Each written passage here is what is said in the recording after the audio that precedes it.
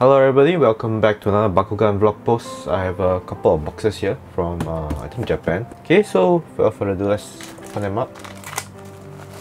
This is a Hyper Dragonoid. I had one before but it was quite rusted, so I found another one that should be not that rusted. Yeah, okay. Yeah, so this is Wharton. Yeah, Ventus Wharton. Another one to add to my Wharton collection. These are all very expensive and very difficult to find. This is Ventus Wharton. I went to take my Ballista, Ventus Ballista. So you can transform Wharton, push out the head is here, and you can combine together with the Ballista. This part snaps in to make it stand properly, but yeah, better not to use too much force.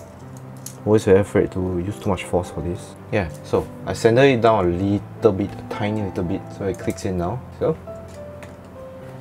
Chaos. Yeah, I think he gave me the wrong one. This is not the one that I wanted. The one I wanted was gold feet and blue, light blue body. Yeah, I bought something interesting. It's actually magnetic film paper, so it actually detects strength of a magnet. So you see, if I put it here, you can actually see the magnet or the range of the magnetic strength in the Bakugan. This one stays there, the field stays there. You take a more modern Bakugan, say like Vlog, and see the magnetic field is there. Quite interesting. If you take a Deca, let's take this Deca. Yeah, it's very interesting. Yeah, so this is the cheaper version of the magnetic film paper. So after that I saw another version which was the higher end version, which is actually this. I don't want to take it out of the plastic. So this actually has color difference. So let's say I put this behind. You can actually see the magnetic strength based on the color. So the center is where the magnetic field is the strongest, same. But this looks weaker, slightly weaker. I take Vlog, more or less the same. It looks stronger. From the color of the magnetic field, it looks stronger. Let's take the Deca. That's very interesting. The side is yellow. The sides are yellow. Why are the sides yellow?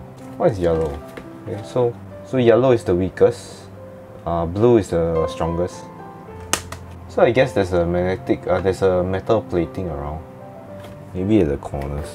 Anyway, I might make use of this in the future. Let's see how it goes. Let's open this. These actually I had them for I think over a year. Right. Back. I remember this. Yeah, see, this was sold as a set. So this is one of the armors, bakutech armors. Bought it for this, the alarm. So this is actually used in the official tournaments in Japan for bakutech that trigger off a sound. I will probably do an unboxing on this for this particular item. Then yeah, put it on side. This feels quite light.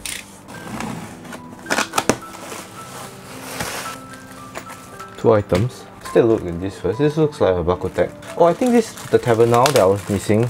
Yeah, so this is Ventus Tavanel. One of the 6 or 7 Tavanels. MG looks clean. So this is Ventus Tavanel. Comes with the cross. Yeah, I don't really recognize the patterns, but I think each of them have their own patterns. One set. Okay, yeah, I remember this now.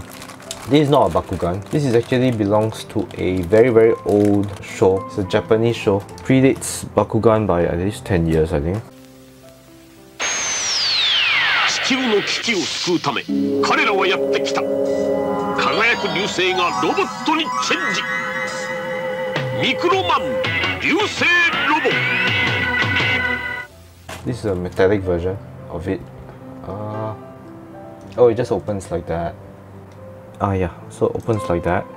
It's a sort of a bird creature. It's not magnetic at all, purely mechanical. It's actually quite rare. Yeah, originally I thought it was a Bakugan, so I bought it. But yeah, I went to do some research. It's not a Bakugan, but it is in fact very rare. It's a very rare item, so I'll keep it one side.